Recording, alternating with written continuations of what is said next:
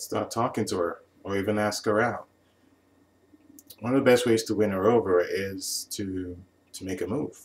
To not just assume that she's going to make a move on you or she's going to necessarily send you signals, because sometimes guys, they just wait around. They're waiting for that signal. Okay, is she looking at me? Does she look this way? Does she look at me?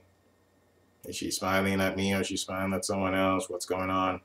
So sometimes you can get really lost and just waiting for that signal to come from her, but you don't have to do that. If you want to win her over, you can just make that move.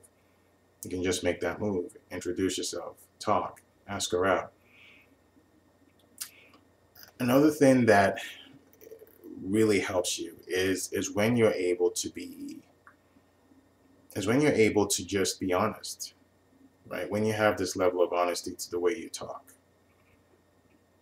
A lot of girls appreciate that. If you just embellish stuff and act like, you know what, I don't really like you, I'm just kind of talking just to be a friend, kind of, then it's not very attractive. But when you come right at her with maybe something flirtatious, or come right at her with something kind of out of the out of the wall, or something out of the ordinary, and you're bold like that, that can actually grab her attention.